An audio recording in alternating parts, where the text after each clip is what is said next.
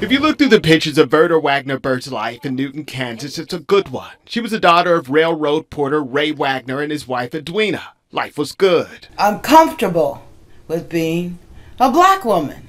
The couple adopted her back in the 1940s. She found out but never questioned her race.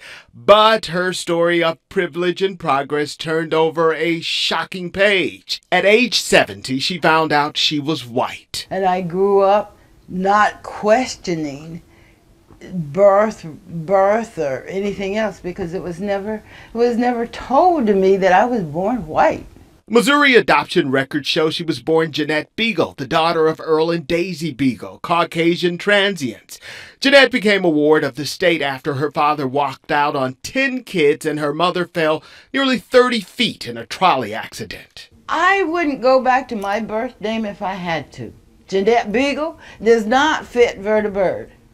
Jeanette Beagle does not have an education. Jeanette Beagle has no Social Security money because she never worked. She never even went to kindergarten. And Verda Byrd, who was ripped from her white heritage, has definite opinions about Rachel Dolezal, the former NAACP leader who chose to be black. Why are you so upset with her? Because she lied about her race. I didn't lie because I didn't know. Verda Byrd has other siblings. As a matter of fact, I spoke with one of her sisters. She says they don't talk about race at all. At the end of the day, Byrd does acknowledge that she and Rachel Dolezal did both make a choice to be black, just for different reasons.